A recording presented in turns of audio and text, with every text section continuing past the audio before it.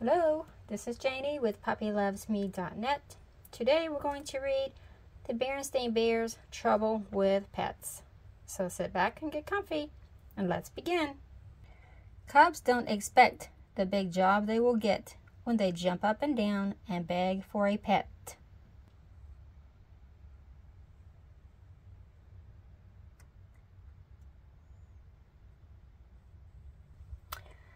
"Goodbye, little bird," said Sister Bear. "Fly away and be happy."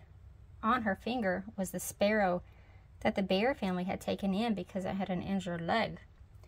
Papa Bear had made a splint for it out of toothpick and strips of tape. Brother and sister had named it Tweety and had taken care of it for about a week. But now it was time to remove the splint and let the bird go back to nature where it belonged. It hopped into a twig and then it took wing. Before you could say Tweety, it was out of sight. "I'm going to miss our little bird," said Sister sadly. "Tweety was such a nice little pet." "Tweety wasn't a pet, dear," said Mama Bear. "Not a real pet, anyway. It was an injured bird, and we helped it get well so it could go back to the forest." "Why don't we get a real pet, Mama?" asked Sister. "Other cubs have pets," said Brother.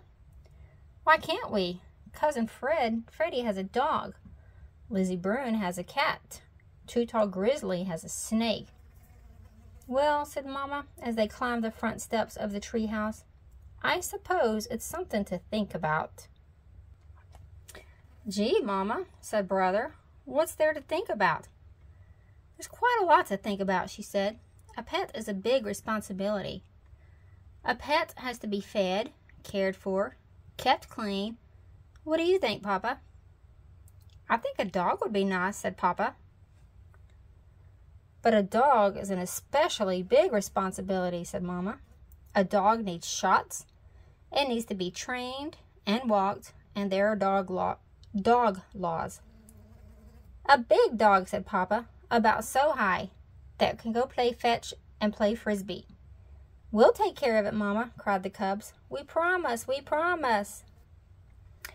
"Remember now," said Mama, as they piled into the car, "we're going to the pet shop just to look. Choosing a pet, especially a dog, is a serious business." "Speaking of dogs," said Papa, pointing to a sign as they drove by Farmer Ben's place. "Puppies available. See Farmer Ben," said Brother, reading the sign aloud. "How about that? Ben's dog, Bess, must have had pups." "May we look at them, Mama?" cried Sister. "Oh, please, Mama, please." Before Mama could answer, Papa said, "No harm in looking," and pulled into Farmer Ben's driveway. Ben's dog, Bess, had indeed had pups. 5 of the cutest, roly-poliest little balls of fur you've ever seen. Farmer Ben picked one up and put it in Sister's arms. "What a beautiful brown eye," she said. "May we have this one, please?" "Mama, may we, please?" "Most pups have brown eyes," said Ben, "but I do think that this one is the pick of the litter. It's yours, if you like it. A gift from Bess and me." "Goodness," said Mama, "that's very generous of you, Ben, but I really don't know what to say." "Yes, say yes," shouted the cubs, jumping up and down. "It sure is a cute little thing," she said. "All right, then, yes." Brother and Sister were overjoyed. Thank you, Farmer Ben," they shouted. Then, after they had calmed down a bit, Brother said, "Our pet's going to need a name. How about King or Prince or maybe Duke?" Farmer Ben, who was an expert in such matters, took a quick look under the pup's tail and said, "The only trouble with those names, Brother and Bear, is that this pup is a girl." Of course, they couldn't take their new pet home with them. It would need its mother's milk for a couple more weeks. But there was plenty of puppy talk as they headed home. Talk about names, talk about where the puppy would sleep, talk about who would take care of it. "Remember now," said Mama, "you've promised to take care of the new pup, to feed and water it, and to clean up after it when it has accidents." "What kind of accidents?" asked Sister. "We'll discuss that later," said Mama. Brother and sister couldn't believe how lucky they'd been. A new puppy for their very own. That night before falling asleep, they thought about some of the wonderful things they would do with their new pet. Sister thought about dressing it in doll's clothes and pushing it in her carriage. She thought about introducing it to her stuffed animals. Perhaps they could have a tea party. Brother's thoughts were quite different.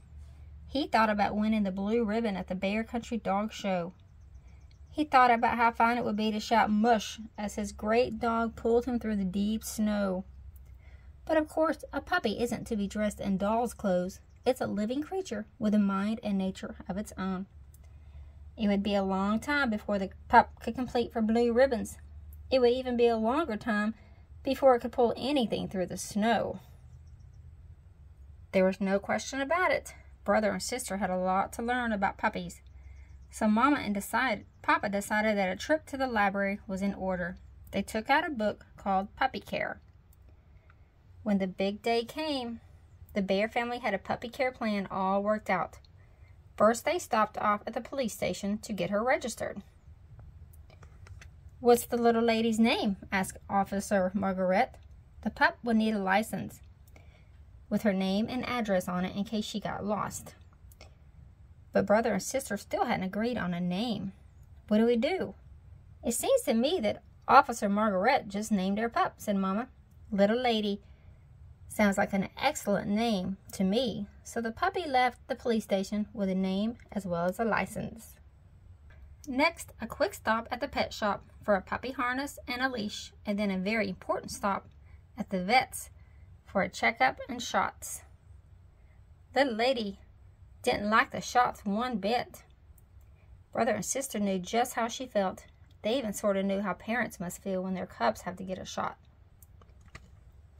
Now it was time to introduce her to her new home. The Bears had already gotten food for her and had made a puppy box out of a cardboard carton and an old blanket. They had placed the box in the kitchen where it was nice and warm when the door closed, of course. Puppies tend to get into mischief, and there wasn't much harm she could do in the kitchen. Little Lady sniffed all around the kitchen and then curled up in her box and went to sleep. At first, the cubs argued about whose turn it was to feed, water, and walk the pet. "It's my turn." "No, it's my turn." But after a while, they began to argue about whose turn it wasn't. "It's your turn. I cleaned up after the last accident." "No, it's your turn. I cleaned up after the last accident." So Mama solved that problem by posting a puppy care schedule on the wall. Now, not that the puppy was all work and no fun. Indeed, Little Lady was a lot of fun. In fact, it was so much fun watching her that the Bear family didn't watch much TV anymore. She did somersaults, she fought her rubber dog bone, and she got into the strangest positions. Also, of course, she grew and grew. She grew so much that the Bear family started calling her Lady instead of Little Lady. Lady, and like all puppies, she loved to chew. Uh-oh. Then one day, somebody forgot to close the kitchen door while the family went shopping. When they got back, they found that Little Lady had chewed up half the living room.